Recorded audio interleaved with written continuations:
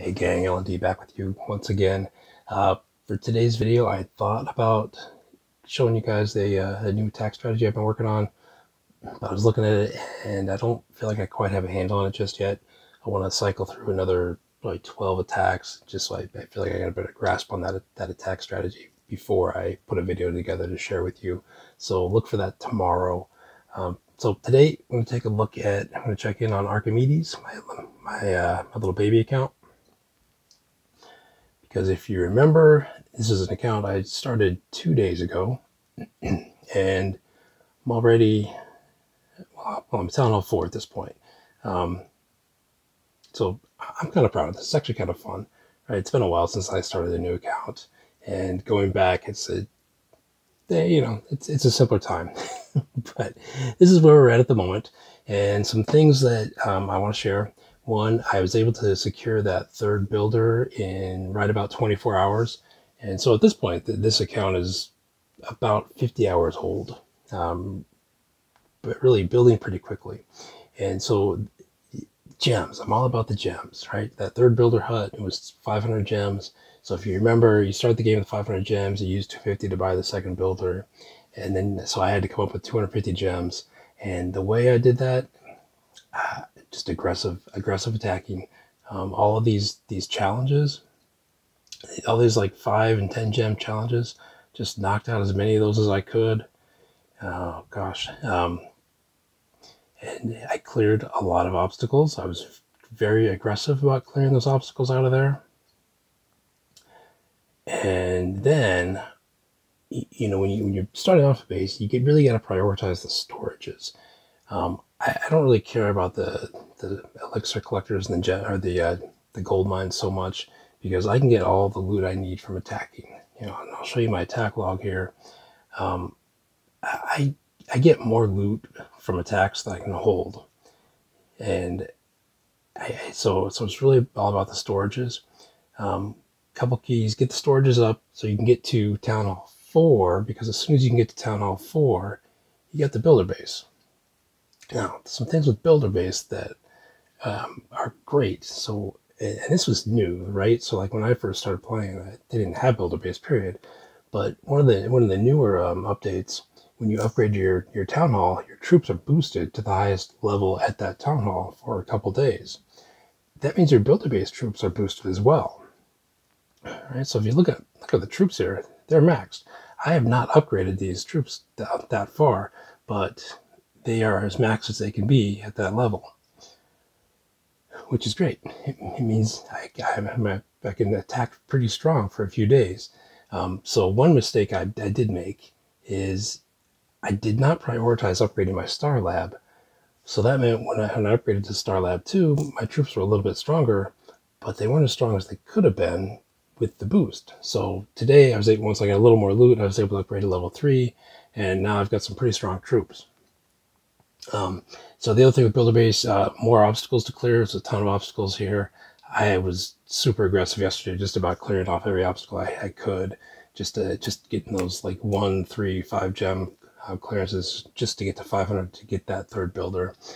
Okay, and then gosh, all right. The other thing with builder base, look at my trophy count, 998.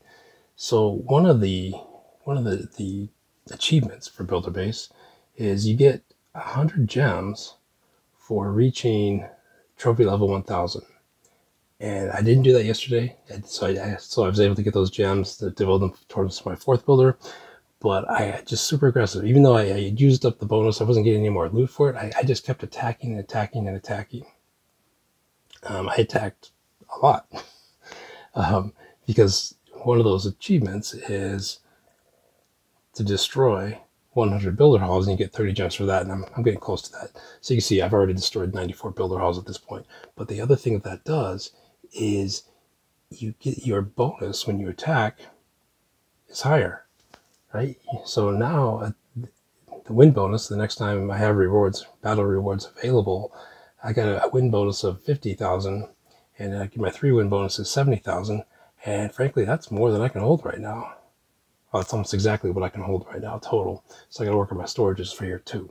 But that means that next time those battle rewards are available, I'll be able to get some big loot and advance my base even further. Oh, and